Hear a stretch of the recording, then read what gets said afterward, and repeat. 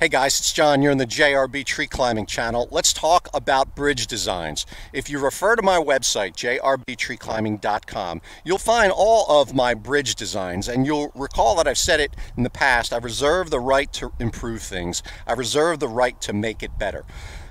This video will detail how I have constructed my short bridge, my short redundant bridge, out of prior design. I've got a dedicated video on this device, which is the Blake's Hitch tensioner. As fashioned here, I can shorten this device by pulling on a strand and it immediately takes load, and I can lengthen it by pulling on a strand and it immediately takes load. The Blake's Hitch is being automatically tended by the carabiner.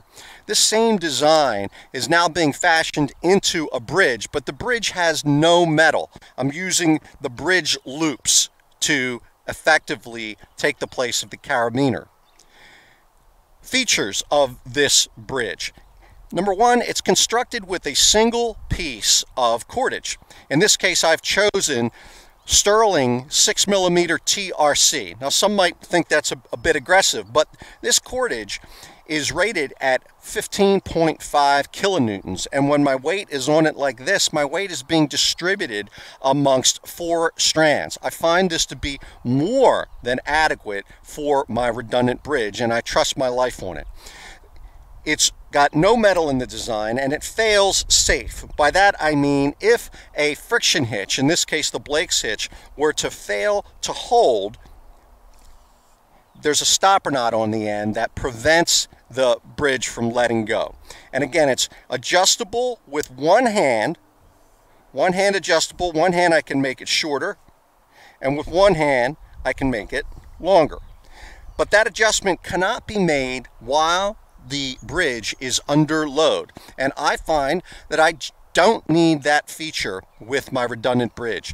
And if I ever did, in an emergency situation, I ever needed to lengthen this bridge because it was the only one I was on and I had no footing, there is a way to do that, and I'll show you that once we're in a tree. But this video is going to be dedicated to creating this bridge.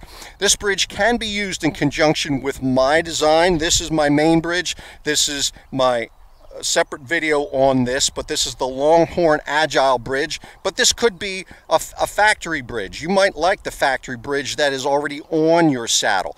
And so that's why we got separate videos on these two different bridge designs.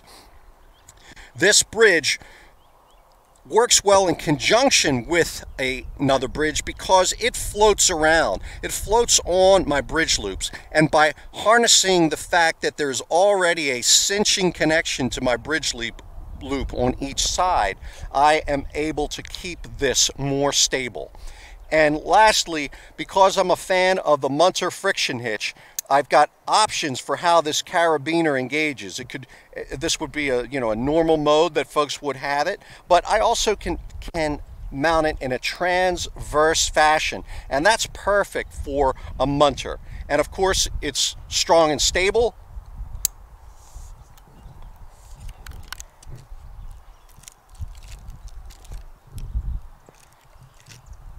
Okay, I'm going to take it off so we can show you how to build one. Okay, I've got my saddle strung up here such that this is my right bridge loop, this is my left bridge loop, as you would look down into your lap at your saddle. And that's how I prefer to tie it. It's just that I wouldn't be able to keep you in view.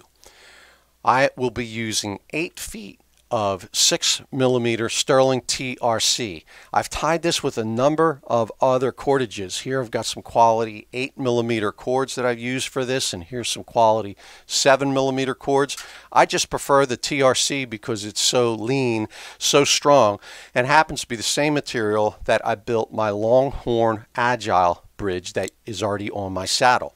You may be building your redundant bridge with a different bridge already on your saddle, and that's fine. But I'm going to tie mine with the Longhorn Agile. Number one, that's because what I use and prefer, but number two, I can show you the details of how I weave it inside of this bridge to ensure that this bridge doesn't go anywhere. I've learned over the years that I don't want my redundant bridge, which doesn't cinch, I don't want it on the bottom side of my main bridge because it'll just flop down and be too low. I'm always pulling it up. I prefer to have it on the top side and if possible infused with this bridge. So I'm going to take my 8-foot length. I'm going to pass it inside the bridge loops, no surprise there. But instead of building it here, I'm going to take this end and I'm going to work it through this aperture. See, there's an aperture inside of, see where my finger is? There's an aperture inside of the bottom of the Longhorn Agile. I'm going to build my bridge in that aperture because it runs freely and it'll never walk around. And I'm going to build my bridge such that it adjusts right here. That's where the Blake's Hitch tensioner is. I'm going to measure 32 inches of working end.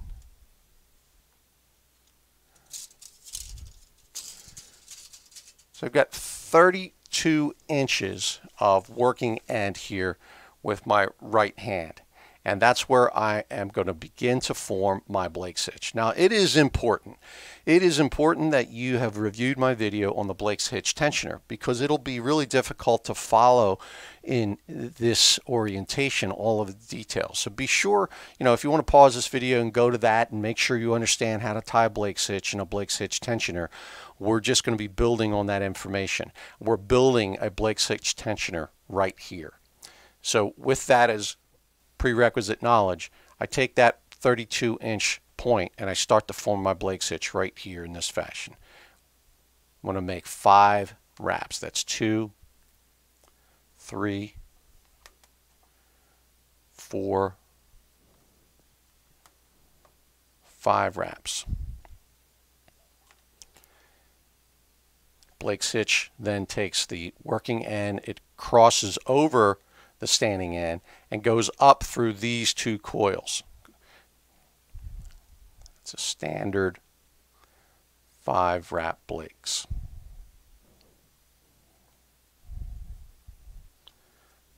It's impossible not to obscure your view at times, but I'll do my best.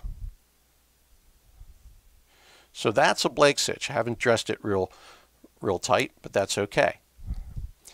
And now I'll build the tending loop, right? The tending loop. And what I'll do is I'm going to work it on the other side of my bridge. This side will stay in place and this side will stay in place because I'm going to go around the bridge loop, but on the other side of my bridge. It can't go up and down now. And what do I do with the working end? I shoot it back down exactly where it came, up through these bottom 2 coils. Get a little slack in there.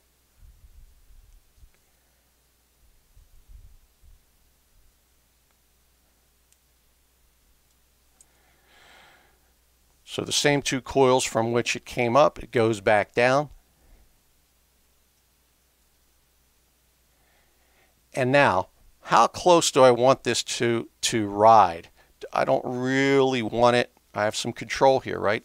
I don't want it to be way out there with several inches of space, and I don't want it to be absolutely jammed up. So what I'll do is I'll just take this, and it works a little better when I'm wearing it, and I'll bring it in until the Blake's Hitch is just about touching the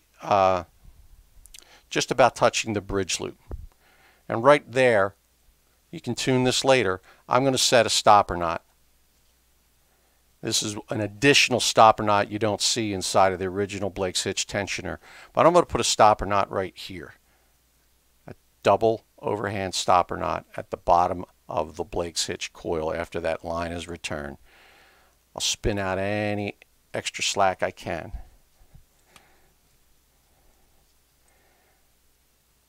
And now I'll dress out the Blake's Hitch.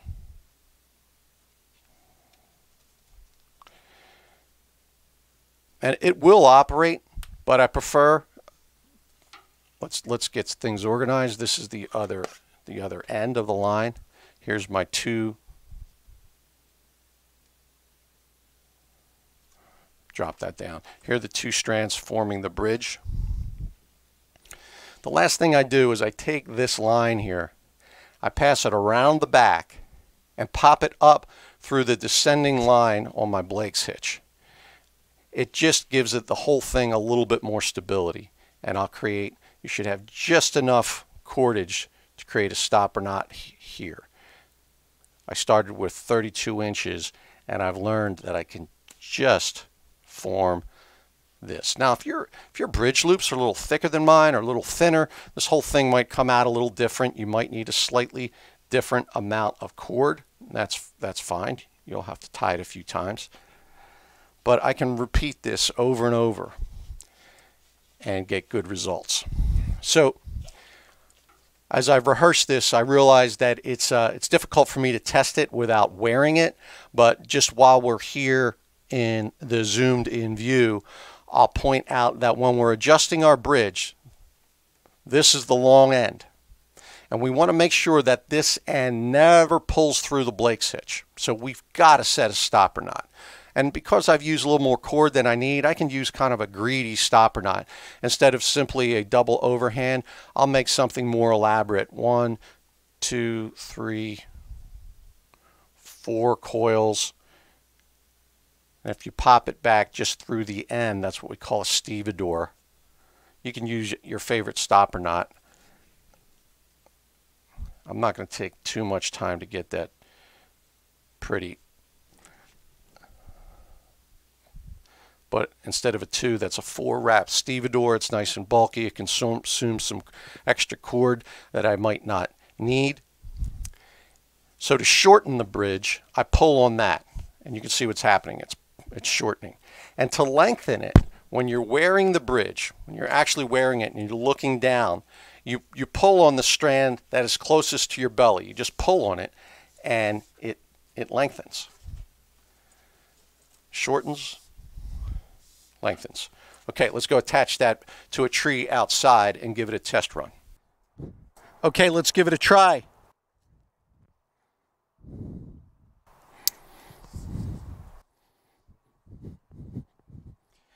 We'll try to shorten a little bit. No problem. Load it.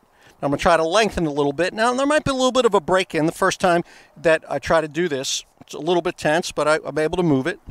Shorten it a little bit more. Some of my earlier prototypes, I used 7 feet instead of 8 feet of cord, but I've got a little bit extra here on my stopper knot if I decide I need it. So I think I'm gonna stay with this. Again, shorten it,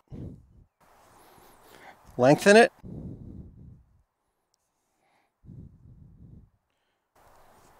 and of course I can mount my carabiner in a transverse fashion by simply crossing the lines, and now I'm in a good shape, good position for rappel with the Munter friction hitch. Okay, again, see the prior videos. We are building on information that we've learned in prior videos. I realize there's going to be plenty of folks out there who's like, oh, that's just way too complicated. Please stay away if it's way too complicated. We are building on prior knowledge, and we are making newer and better and higher performing machines because of it. Thank you.